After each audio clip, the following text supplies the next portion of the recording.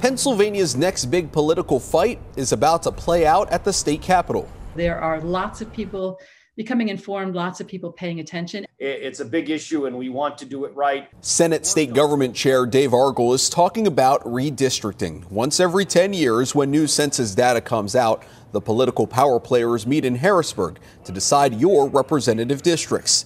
And this will be the first time in 30 years lines will be drawn off a split government. It's one of the most important issues before the legislature, but we're not going to have a lot of time to deal with it. Redistricting can get complicated, so stay with me. First, there's the process to redraw lines in the state House and Senate. And for the first time since 1991, Democrats have an upper hand. State lines are drawn by a 5-person commission. 4 were announced last week. House and Senate Majority Leaders Carrie Benninghoff and Kim Ward, and Democratic leaders Joanna McClinton and Jay Costa. The 5th is a mutually agreed upon tiebreaker, and if or when there's no agreement, the state Supreme Court, now controlled by Democrats, will decide. There are Democrats who are not really eager for reform because they're looking forward to drawing maps for themselves. The Republicans have a chance to put better rules in place. Will they do that? We don't know, but we're certainly asking them to.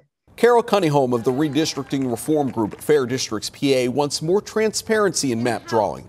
Why are counties or municipalities split into multiple districts? She says Fair Districts PA is trying to meet with all 253 district leaders, 203 in the House, 50 in the Senate, in a push to end gerrymandering. When you get a district as bad as Goofy Kicking Donald, and it's nationally known as one of the worst gerrymandered districts in the country, it's embarrassing, and people realize they can't do that again. That's what happened when the legislature last drew congressional lines, specifically Pennsylvania's 7th district. These congressional lines were eventually redrawn by the state Supreme Court after a lawsuit.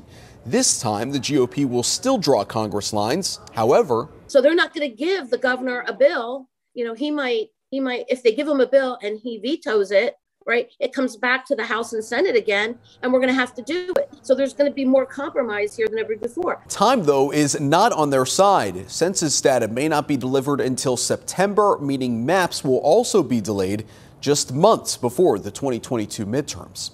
Matt Maisel, Fox 43 News.